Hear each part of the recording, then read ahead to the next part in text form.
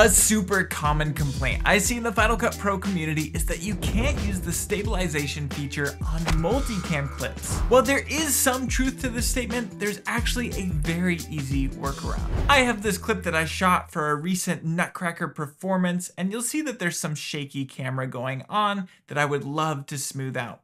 And if we take a look here on the right hand side, you'll notice that I have no stabilization options because this is a multicam. To fix this, all we need to do is park our playhead on the very first frame. Then double click on your multicam to open it up. The beauty of this is now our playhead is matching the same position that was in the primary storyline. So we know that if we create a cut on our clip inside of this multicam, it's going to be at the exact same spot as the cut in the primary storyline. Now, I personally like to add a bit of padding. So to do that, I'm going to push back on my arrow keys, 1, 2, 3, 4, 5, and that will give me 5 frames of padding. From there, I'm going to create a cut. So we could just push B and create a cut here on the timeline. After that, we'll back out of the multicam by using this back arrow. Then we'll go to the last frame of our clip, and again, we'll open up the multicam editor. From there, we'll push forward 5 frames, 1, 2, 3, 4, 5, just giving us that padding, and I'm gonna push B and create a cut. So we now have this separated element, which if we were to select, you'll notice over here on the right-hand side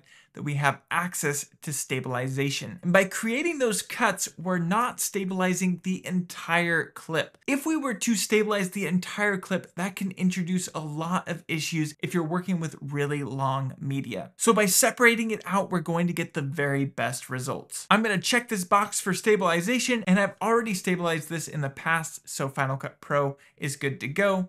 But from there, we can back out by clicking this arrow. And if we push play on this clip, we can see that the stabilization has been applied to the multicam. If this video was helpful to you, consider pressing that like button as it does help tremendously. And you definitely need to check out this video next, where I go in depth on some powerful multicam tips for Final Cut Pro. Thank you so much for taking the time to watch this video, and I cannot wait to see you in the next one.